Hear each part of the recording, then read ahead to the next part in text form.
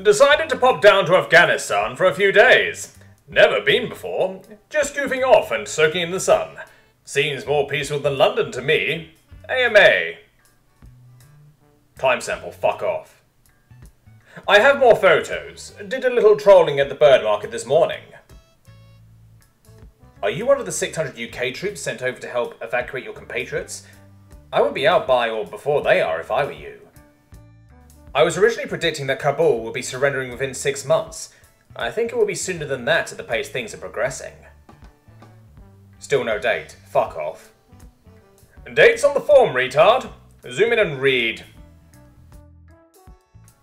Tickets are non-refundable. Therefore, I either stay permanently in a grave, or I leave on the 19th as planned. Just the Afghanistan grind set.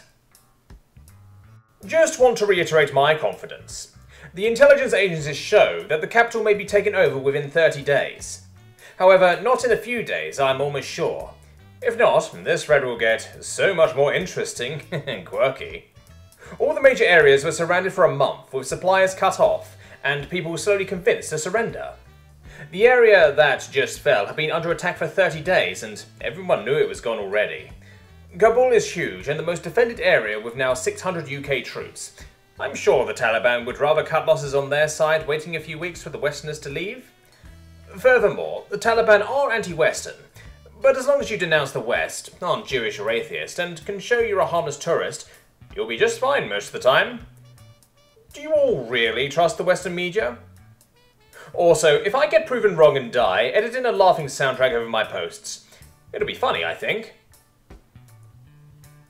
Kabul is huge, and the most defended area with now 600 UK troops. Is that from Operation Pitting? Aren't they trying to evacuate British nationals, though? Do you all really trust the Western media? Personally, I put a high degree of trust into the Big Boober Enquirer. They have never failed to live up to their name and always go above and beyond in providing evidence for their claims. Someone asked why I picked Afghanistan. Well, I just googled most dangerous countries to visit and used it as a shopping list. I went to Chernobyl 2 years ago as my first ever holiday abroad and bribed an armed guard to be allowed to take out a gas mask I found in the abandoned hospital. Sold it on eBay for more than the trip cost. This is pre-Chernobyl TV show. My room is nice. It's hidden off the street and barricaded with several steel doors and checkpoints with guards. I've got a 32-inch fat TV. I've got AC which works surprisingly well. Double bed and the mattress is rock hard, but apparently that's the custom here. I kinda like it. I've got a private bathroom and I get breakfast in the morning if I want at no charge. They also offer takeaways. Checked Uber Eats for shits and giggles and nothing. So I got some last night. Very good and cheap. People say my situation is bad, but us Westerners pay around £5 for a cancer-inducing fast food burger. But this whole meal costs less than £1. You have no idea how good it tasted.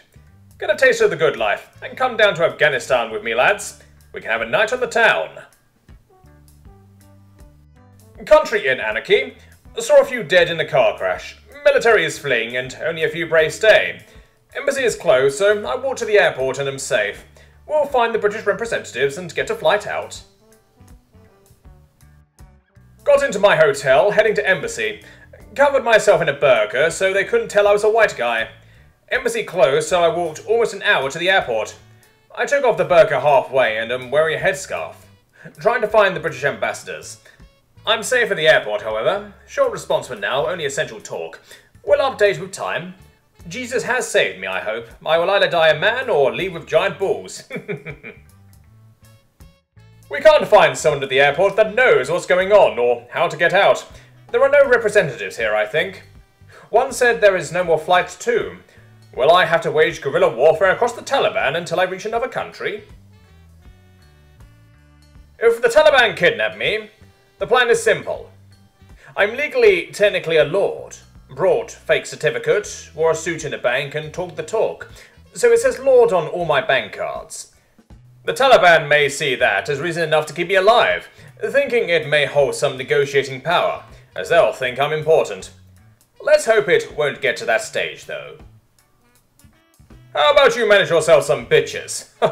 I'm joking, you do good work. Good luck, lad. What does your family think about all this? 4chan just got dunked on by a guy fleeing Afghanistan in the middle of a Taliban siege. No more flights in Kabul. I'm stuck in Afghanistan. Bit of a pickle. Saw the Taliban enter the airport. They saw me, but kinda didn't care. I'm going back to the safe house now. Plan is to wait to see if any flights resume. I've met some of the forces. Great lads. Flights for RAF are cancelled tomorrow, but I'm working on it. Evac is likely. America took back the airport, but apparently it's been breached. I've been hearing gunshots for a while. Packed just in case. I'll be given body armor. Emergency evacuation right now to a better place, as all compounds are to be abandoned. I'm with the best of the best. Getting 5 people calling me at once. Sorry, I can't answer, but I'm fine. Got evacuated at 4ish. It's 2 AM now, with 100 or so other civilians. Couldn't message as there were cars emitting signals that would set off bombs. It blocked my AirPods from connecting, so I think it blocked all Wi-Fi and data. The Taliban let us go through the airport, and we met many of them. Very long transition period, but everyone was smiling and waving at one another. Some took selfies with them. I slept on a dirt gravel road and woke up as cars went by. We're in a new safe house and we're all hydrated, happy and ready for a few hours of sleep. I've been telling journalists this, but despite how interesting my situation is, please remember I am comfortable where, as the average Afghani is fearing for their lives. My tour guide is currently fearing for his family, and his only crime is going the extra mile and saving my life. I can never repay him, and that saddens me. I've heard about some kind people gathering money for my trip, but please put it to better use and donate to some charities in the area. A few dollars or pounds will make all the difference for a family. It's what I've been trying to do on this trip, but sadly it's never going to be enough, and that pains me. I hope you're all well, guys. No internet, so I don't know if this will post, but I've got on a list for Dubai and may be flying within a few hours. On the flight out, we aren't allowed any liquids at all. No razors and only one bag up to 10 kilograms, so everyone is tossing all their belongings into a pile.